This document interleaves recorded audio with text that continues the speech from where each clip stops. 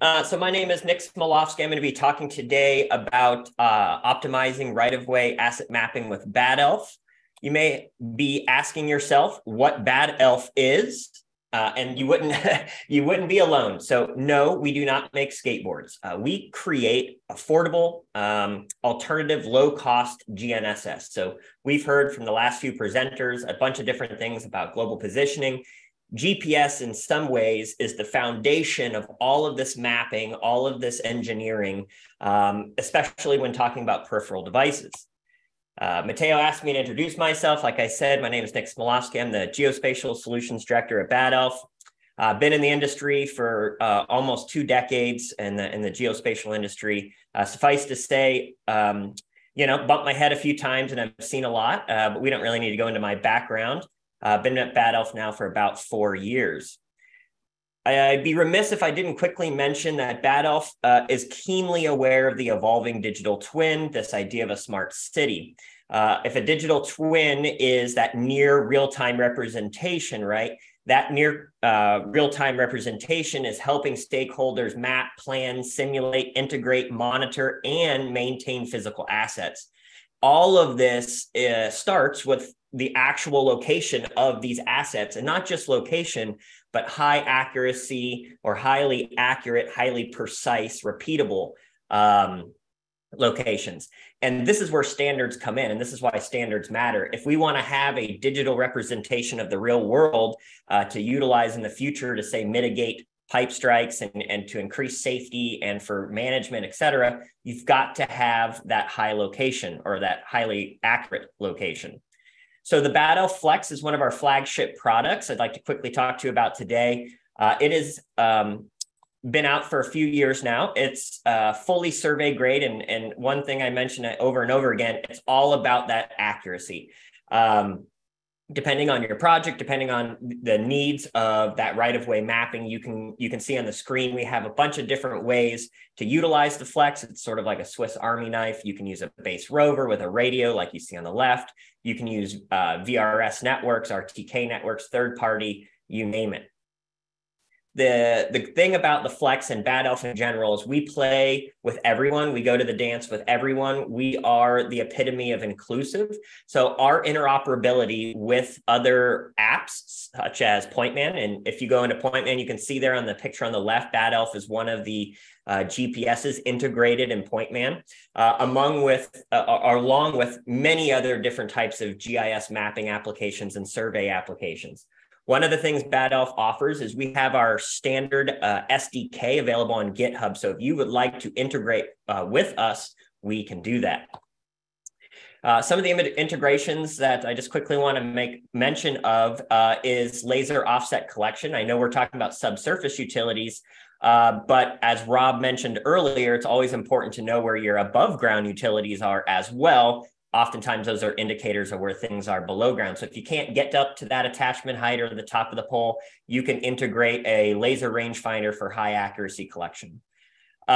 We also work with different utility locating devices. And so similarly, just as I mentioned with PointMan being the nexus there, you can use our high accuracy GNSS equipment like the Flex to get centimeter or better accuracy. And then it can tie in here. To apps like PointMan. Now, I want to make mention, we've heard standards, we've heard records, we've heard about metadata.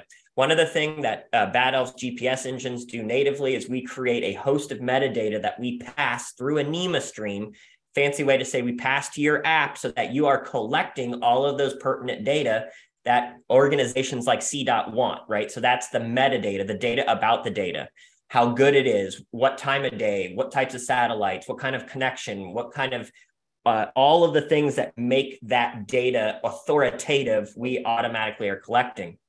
You've heard about GPR on this presentation, ground penetrating radar. We've got Bad Elf devices directly located in both, push cart GPRs, but also, some of the larger devices that are being pulled behind vehicles.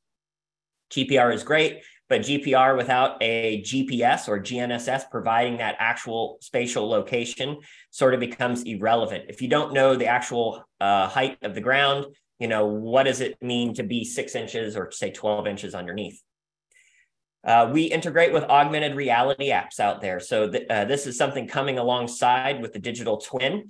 And we did some research. On the right-hand side is actually a snapshot of a research paper we did on utilizing GPS for augmented reality. In this study, we tested out using a phone or basically by itself. We tested out using a 1 meter GPS from Bad Elf, and then also a RTK grade receiver from Trimble. And what we found out is, long story short, because I don't have very much time, and you can see all these crazy lines, but if you are using just a phone or tablet without external high accuracy GPS, you can't work in the world of augmented reality. And for that matter, you can't do true stakeouts. You can't relocate utilities correctly without high accuracy GPS. And you can see on the right-hand side there, even a 1 meter device really helps. And once you get to a centimeter or better, it really sticks everything into place. So augmented reality, the digital twin, this all requires authoritative geolocation, which starts with your GNSS. Luckily, GPS, GNSS these days are, they're not quite what they used to be 10 years ago. Back in the day, not all GPS were created equally, but through the democratization of technology, honestly, a lot of the GPSs on the market are functioning at the same high level. So I just recommend doing your due diligence. Obviously, I'd love for you to be considering a Bad Elf device, but that's not necessarily the only way you can get that high accuracy. I wanted to quickly mention one of the companies we're working with in the SU space, utility locating space, is WGI. Along the lower part of the screen, I've just outlined a few different people doing GPR, total station work, mobile LiDAR. You've got drones, you've got utility locators. You even have bathymetric LiDAR doing scans underwater. WGI uses the Bad Elf Flex in many of these environments throughout the states. And these data are being populated live to GIS databases. We talk about the ability to use this data real-time or near real-time for stakeholders and decision makers. The ability to disseminate this information quickly really helps the project lifecycle. Additionally, WGI has done a lot of work. So as these data are coming in through the cloud, they are pre-populating or auto-populating reports. And these reports literally are some of the final deliverables that WGI is then presenting to their clients.